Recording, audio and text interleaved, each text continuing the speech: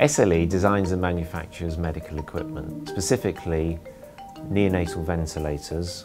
So these are ventilators that are used for patients, for neonates, premature babies and infants. The company itself is over 50 years old. It's a family business and it was started by my father in the 1950s. SLE has always been located in London, and we've grown and thrived in London, and we've found great benefits from being in London. We have good transport links, we have good access to skilled staff, we have support networks here.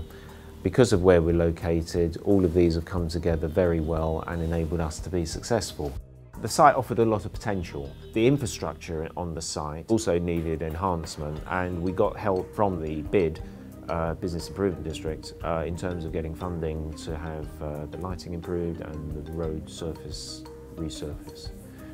I think London has shown itself very much to be a good place for SMEs. There's probably more SMEs start up in London than probably anywhere else in the country. There are organisations which are very much London focused in terms of the help they can give to companies which are within the London area. The London Growth Hub is one of the best places to go really in order to be able to access all the various different support services and advice that is available for people, particularly SMEs who are starting out. London's a very good environment in which to start, grow and develop a business.